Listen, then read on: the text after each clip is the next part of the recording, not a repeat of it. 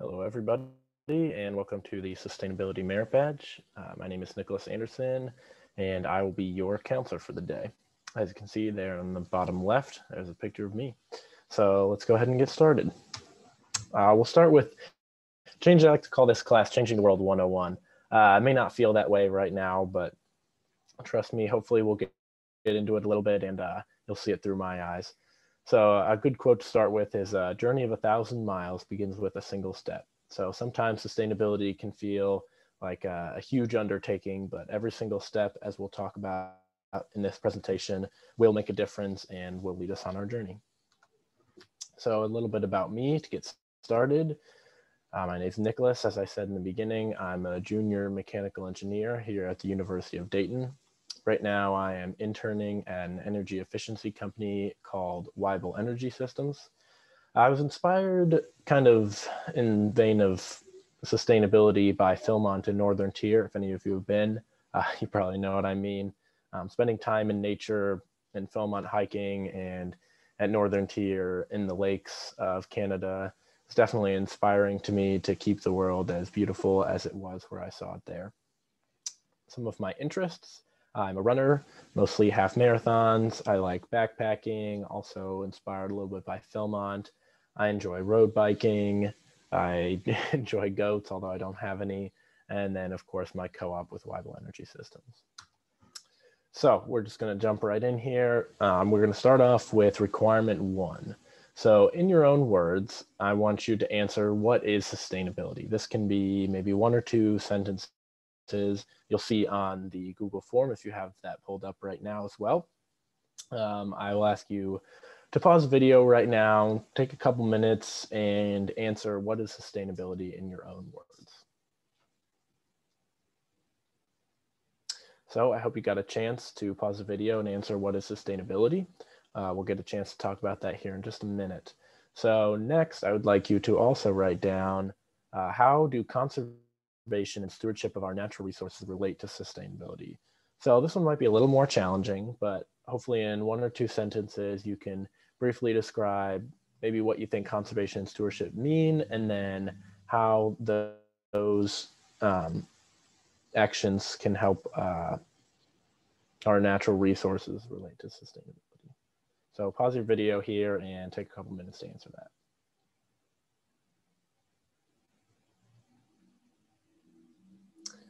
All right, so hopefully you got those written down in the Google form. And now we will get the EPA definition of sustainability. So they define it as the ability to maintain or improve standards of living without damaging or depleting natural resources for present and future generations. So this is kind of the overarching concept that we will be analyzing and looking at today throughout the presentation. So a little preview of what we're going to talk about today. We're going to discuss the following sustainability topics. And for this presentation, we will probably get through water, food, and maybe get into community a little bit. So starting off with water, we are going to talk about how it gets to your house and then kind of where it goes from there. So I'm going to pull up this video. Now, this is not a specific video to maybe where you live, but the general idea of how the water gets from the sky to your home and back out is pretty much the same across the board.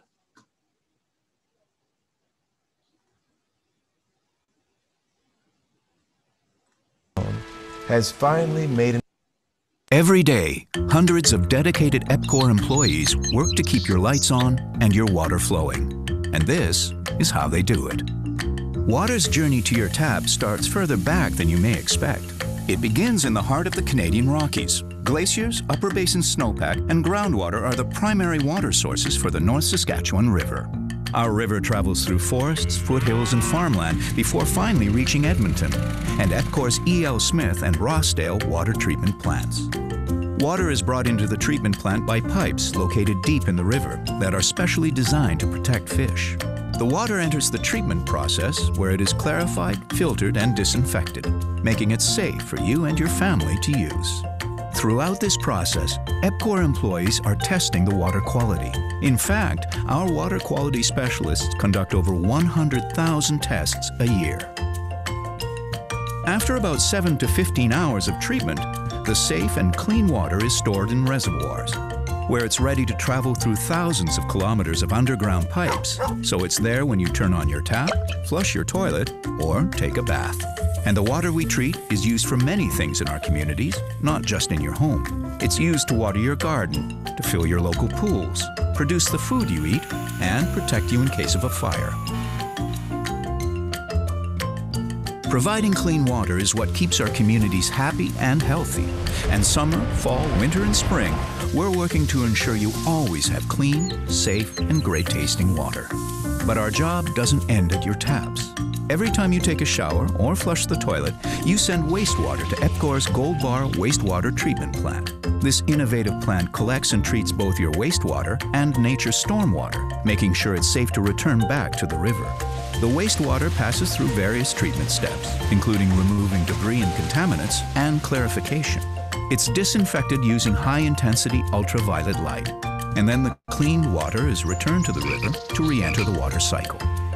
It's important that the water we return is safe for us and the environment, so we can use it today and others can use it in the future.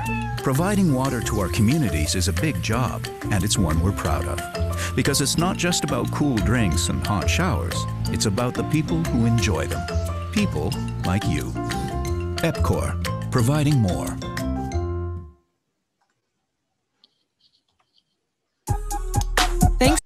Alrighty, so hopefully that was a good little video to explain how the water gets from wherever it falls in the sky, or in this case from the mountains, down all the way to your house, and then how it gets cleaned and then put back into the river or whatever body of water it came from.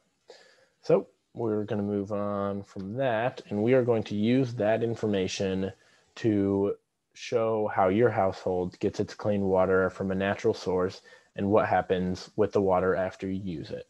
So basically, the goal of this is kind of turn that video into a diagram, more or less. So if you can draw it out on an 8.5 by 11, or maybe if you printed out the worksheets, you can do it along in the box, or whatever mode you want to use to draw or design a water diagram. So be sure in that water diagram to include water that goes down the drain in the kitchen, bathroom, and laundry room, so wherever that heads to, and then also the runoff from watering the yard or washing the car, as that sometimes can go to a different location. And then also, if you could, on that diagram, write down 2 ways to preserve your family's access to clean water in the future. So go ahead and pause the video here, and then on the Google form, there should be a place to upload the file, which can just be a picture of your water diagram.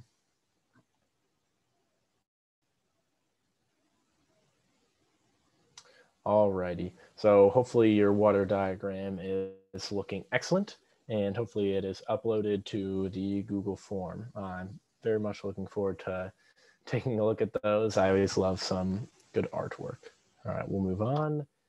All right, so now we're going to brainstorm some ways to save water. So if you want to pause the video here and brainstorm some ways to save water, feel free. I'm going to go through a couple now of ideas that I came up with, and then at the end, I'll ask you to come up with at least 2 more on the Google form.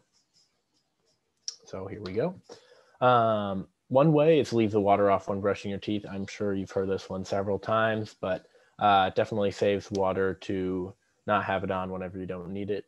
Taking shorter showers is definitely a simple way to reduce water use. Obviously, it's a little bit challenging, but sometimes sustainability is uncomfortable. The third way is what's called a rain barrel. So you can see a picture there in the bottom right of a rain barrel. So the way this works is when water falls on your roof and it goes down the gutter, you can see on the top going into the barrel. Instead of it going to the ground and back to the streets, it will fill this rain barrel. And then, as you can see, there's a spout on the bottom, and that can be used to fill up something to water your plants or be used when you don't need purified water. So I think that's a really cool way to conserve water. And then the fourth, this is a bit of an extreme story. So last summer, or 2 summers ago now, I lived on a sustainability education farm, and the way we conserved water, they didn't have running water, so all the water they used was from the sky. And I showered more or less out of a bucket. It was a bucket in the ceiling that was heated by the sun, and then when the water got warm, there was a spigot on the end, and you could open and close it to get water out for a shower. So definitely extreme way to conserve water, but so on your Google form, hopefully you can come up with at least 2 more ideas of ways to save water. So go ahead and pause the video here and come up with a couple more ways of how you might be able to save water. All right, so hopefully you came up with at least 2 ideas, maybe even more. And if any of them are really good, maybe I'll share them with my roommates and we can conserve some extra water. So this is kind of an interesting video. This is how the Boy Scouts conserve water. So this video is a little older, but if any of you went to, I think it's at the summit, you can see how they conserve water there.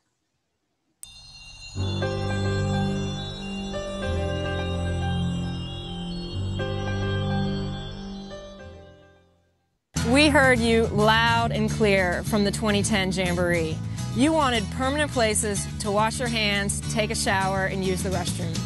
These are the first 3 of the permanent shower houses that are being built for the 2013 Jamboree. There's a lot of really special things about them. Each neighborhood of 10 troops is going to share about 3 of these buildings. They're built from local hemlock, milled by a local mill, and we've got the most special thing in my mind is our gray water system. For the first time, you're going to be able at the Jamboree to wash your hands. That water is going to be treated and reused to flush the toilets and the urinals. And take a look at this.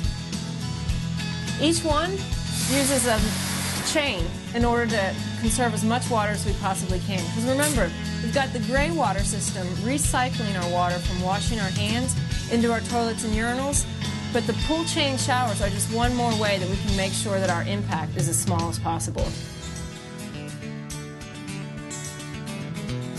The shower houses have a really cool signage program.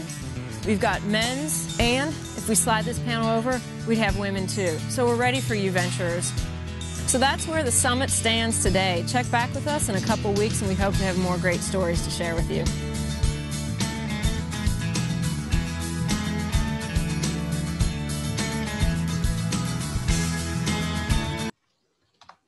All right, so I think that video is kind of a cool way to see how the Boy Scouts conserve water.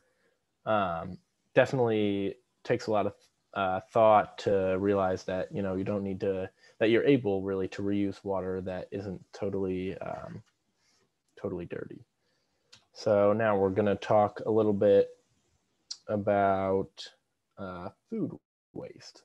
So there's a couple ways mentioned on here of ways you can reduce food waste. So cooking and eating what you already have. I know for me, a lot of the times I will open the fridge and stare at it for a little while and say, oh, there's nothing to eat. When in reality, there's lots of things in there. Maybe some just take a little more effort to prepare. So cooking and eating what you already have is definitely a way to reduce food waste. Also, this is a big one, plan a menu before shopping. So not only going to the shopping store with a list of what you're going to buy, but also maybe some menu meal ideas before you have. So if you plan out your lunches and dinner, maybe for the week or however frequently you go shopping, that'll definitely help keep you on track for what you're buying and not buying anything extra. Maybe even save you a little bit of money. The third way that I came up with is to freeze or preserve uneaten food. So freezing food can help it last a lot longer, or if you have some kind of sealing method to get the air out or anything like that, those can all help reduce your food waste and continue so you can keep eating that food that you worked so hard to cook. Another way is composting. So we'll watch this short video kind of explaining how to create or start your own compost bin or pile. Ohio homeowners, if you have a power meter like this on the side of your house, you can qualify to This episode of D News is brought to you.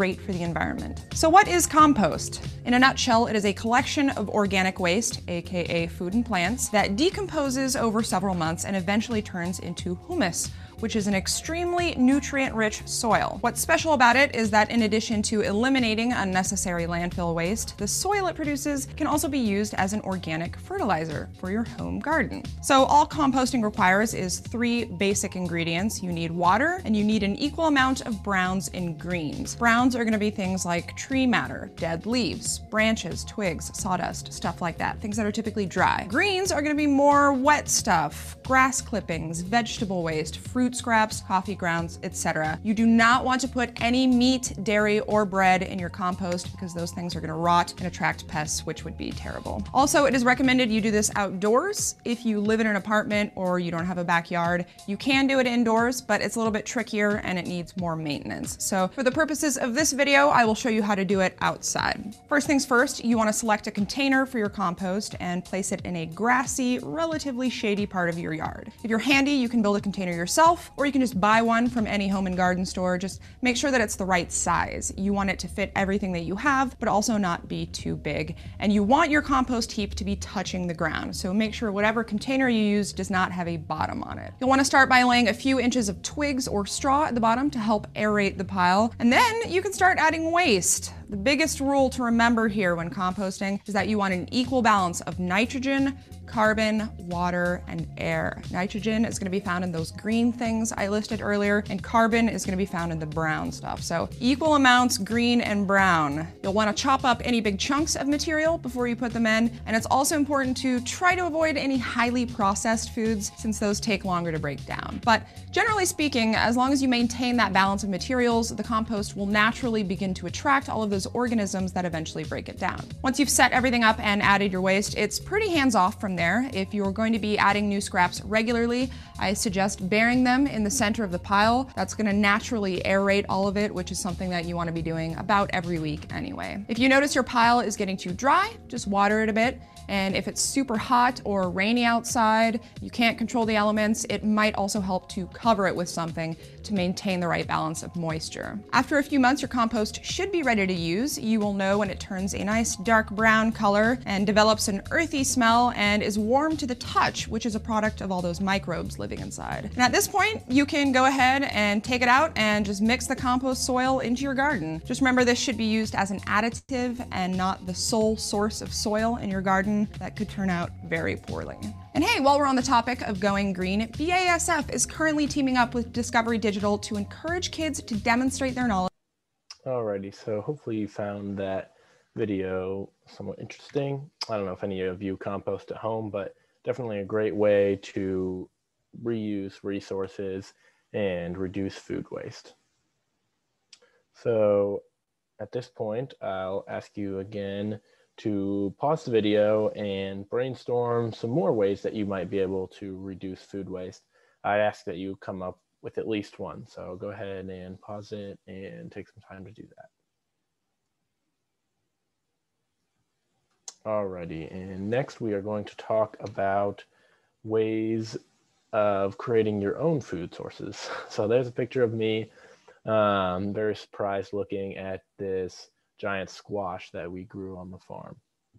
So some ways that you might be able to create your own food sources. One is a backyard garden. So creating a small fruit and vegetable garden in your backyard to grow fruits and vegetables for your family. Another way is potted vegetable plants. So these can be either inside or outside, maybe smaller like a tomato. You might be able to grow, or maybe some fresh herbs. Another way is planting fruit trees. So this works better in the South, but it can be done even here in cold Ohio. Planting a fruit tree that will bloom generally takes a couple years, but can bear fruit. Fourth idea is a community garden. So I had one of these back in Ohio. So it was actually, they had plots of raised garden beds, and you could kind of rent one out from the community and then plant whatever you wanted in there. So that's a really cool idea. And then this is a very innovative idea. Watch a short TED Talk or a piece of it. Cool idea called guerrilla gardening. So let's go ahead and take a look at that.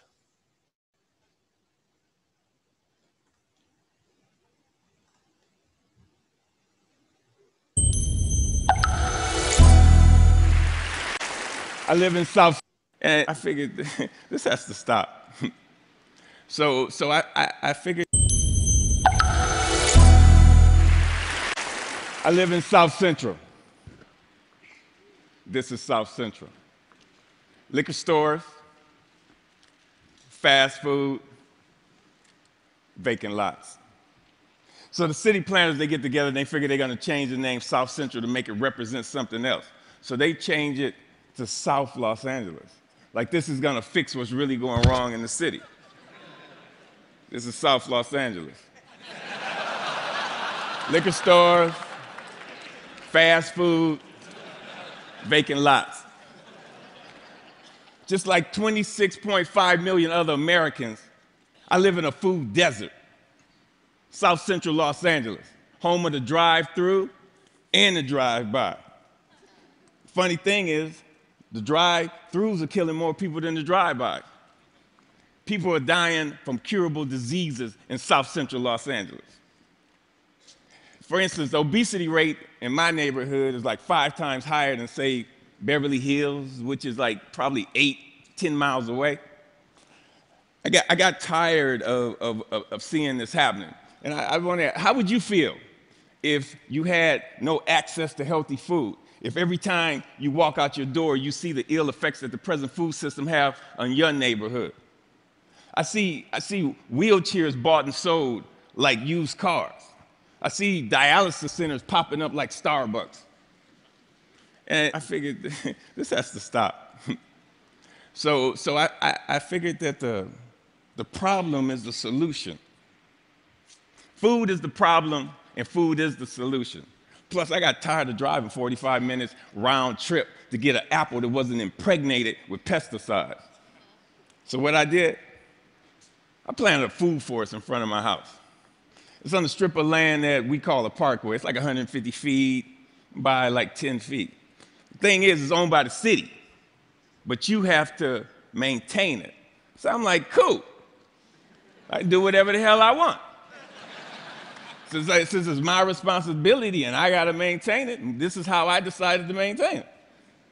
So me and my group, LA Green Grounds, we got together and we started planting my food forest, fruit trees, you know, the whole nine, for vegetables.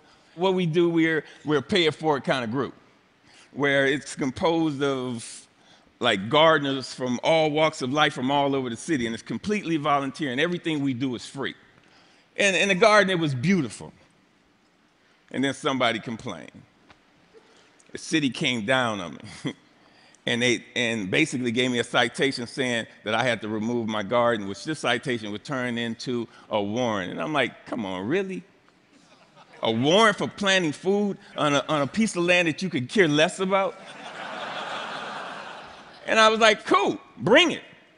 Because this time it wasn't coming out. So LA Times got hold of it. Steve Lopez did a story on it and talked to the councilman. And one of the Green Grounds members, they put up a petition on change.org. And with 900 signatures, we were a success. We had a victory on our hands. My councilman even called and said how they endorse and love what we're doing. I mean, come on, why wouldn't they? LA leads the United States in vacant lots that the city actually owns. They own 26 square miles of vacant lots. That's 20 Central Parks. That's enough space to plant 700 million, 725 million tomato plants. Why in the hell would they not okay this? Growing one plant will give you 1,000, 10,000 seeds. Okay. When $1 worth of Alrighty, so hopefully you thought that was a pretty interesting video. I definitely do. I think it's a kind of a fascinating idea and definitely a clever one, kind of thinking outside the box. So there on your Google form, there should be a spot to add any more ideas that you might have for creating your own food source. So hopefully you can come up with one more or two ideas of, you know, something maybe a little creative or something that you already do to create your own food source. So you can pause the video now and go ahead and fill that out. All right, moving on, we are going to talk about unsustainable communities before we talk about the opposite. So looking at this picture here, we're going to look for some things that jump out of an unsustainable community. So one thing that jumps out to me right away is low walkability. So as you can see, these houses are just packed together. So if you want to go to the grocery store or walk to work or school or whatever you have, there's no way you're going to make it by walking. Biking, maybe, but even then, I mean, I can't even see any institutions close to these houses. Another reason is the pollution and runoff. So as you can see, there's a lot of unimpermeable surfaces. So that means water can't get through it. So for example, the concrete and asphalt and houses that take up most of the land. There's one small lake, maybe a couple in between the houses for the runoff, but it looks a little dirty. So another unsustainable aspect of this is loss of natural habitats. So for the most part, there's a couple trees and a couple ponds, like I said, but really there's no place for any natural animals to live. Maybe some deer. We have a lot of deer in our neighborhood. And then finally, a lack of community. So while all these houses are very close together, it doesn't look like there's any parks or natural gathering spaces for all these people to kind of meet together and build a community. So opposite of that, we'll talk about some aspects of a sustainable community. So on the other side of not being able to walk, an aspect of sustainable community would be you can walk to school or work or the store or wherever you need to go. There's limited pollution. So as you can kind of see in the picture, the factories or whatever have limited pollution. There are natural habitat areas, so parks or metro parks with lots of woods or paths, fewer roads, and hopefully those roads can accommodate cyclists. And then another thing would be more local transportation, so city buses and things like that instead of individuals driving their car. And then more of a community focus would definitely help build aspects of sustainable communities. So parks or general meeting places where people can build community. And then you can see in the picture on the right, waste reduction, water conservation, which we talked about a little bit, local food production, so buying your food from local sources, and then renewable energy production for sure. And then kind of alongside with that, EV, which stands for electric vehicle charging stations. And then above that, you can see green LEED building design. So that's just a more efficient way to design a building. And then city policies that encourage sustainability. So things like recycling and providing recycling bins. And we talked a little bit about public transportation and a city designed for walking and rideability. If you can come up with any more aspects of sustainability, sustainable communities, feel free to write those down. So now what we are going to do is we're going to move kind of like the water diagram into designing a sustainable community. So this again can be drawn out on an 8.5 by 11 piece of paper. You know, you can draw a small city, draw some roads on there, some buildings, and then do your best to include some of the aspects that we talked about in this slide. So you can pause it on this slide if you need to look at this, or you can pause it on this slide. So in your sustainable community, make sure to show housing, work locations, or school, shops, and the transportation system. So whether that's bikes, cars, or buses, or anything else. And then along with that, maybe on the bottom of your picture or your design, explain how your design affects the energy, pollution, natural resources, and the economy of the community. So maybe just maybe just one sentence on each one of those and kind of explain what makes your community so sustainable. So go ahead and pause the video here, and I look forward to seeing all of your sustainable communities. All right, so you should be able to upload that file onto the Google form, and I will take a look at them. So moving on from a sustainable community, now we are going to talk about housing needs assessment. So every year, I believe, so this is on a county basis, not a city basis, but the county, and the city of Dayton is in Montgomery County. So they come out with what they call a community needs assessment. And so this rather long report here, I can pull up an example of it. So this one's from, a couple of years ago, 2014. But so this is the Montgomery County Community Needs Assessment. So as you can see, it's 99 pages long. But some of the things in this document are related to sustainability. So something that they talk about in there are the birth and death rates and how those affect sufficient housing. So, and this goes along with kind of actually influenced a little bit by COVID, people moving in and out of cities. So they will track those numbers and make sure they are responding with sufficient housing. So whether that's more apartments, larger houses, smaller houses, or whatever they need, that's kind of what the community needs assessment looks at. And then also we'll talk about a little bit of how lack of housing or too much housing can influence the sustainability of a local or global area. So similar to what was talked about in the TED Talk, if there's too much housing or parking lots or whatever, that was what they used in the video, it can cause kind of a lot of dilapidated buildings and places for crime and things like that. And then, so that's too much housing. And then a lack of housing can, stifle the growth of your community, or it can lead to a lot of homelessness in surrounding areas. So that's kind of the community needs assessment and housing needs assessment for Montgomery County, and kind of how that housing affects the sustainability of a community. So that's pretty much all I have for you for this session. Hopefully you learned some things and maybe even enjoyed it a little bit. So before we meet next time, there's a couple things that I'm going to ask you to do. So these things, there's no spot on the Google form. They will be at the very beginning of the next Google form for the next video. So these things you can do in a couple days, maybe just a couple evenings, or maybe even one.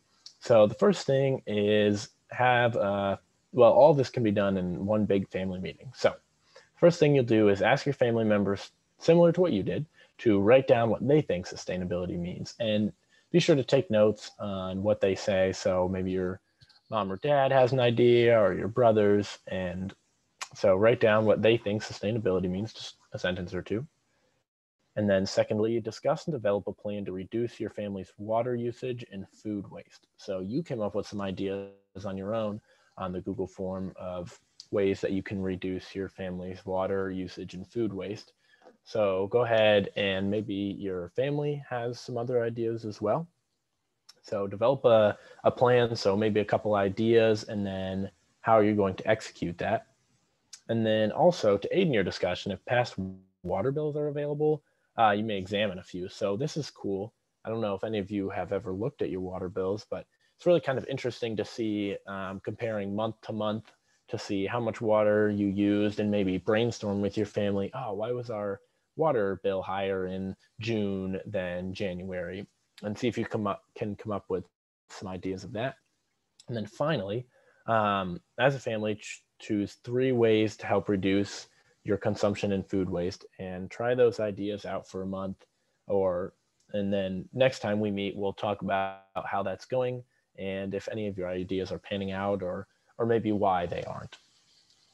So that's all I have for you for this. You can pause the video here, write this down, or take a picture, take a screenshot, whatever you need. And then when we talk next time, when we do the next video, I'll have you write these down at the beginning of the form. So thanks for listening and taking notes, and I will see you next time.